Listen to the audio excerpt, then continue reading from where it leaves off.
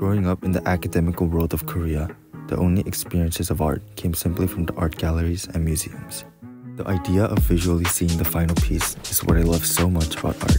The countless hours spent brainstorming, sketching, and coloring all accumulates to one piece, which gives me a sense of accomplishment. To me, art is an artist's personal testament towards the idea of coexistence.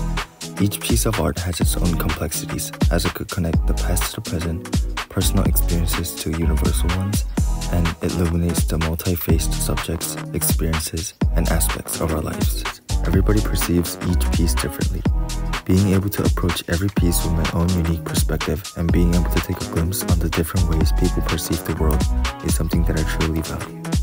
The culmination of the ideas allows me to be who I am. My name is Andrew Wu, and I'm an artist.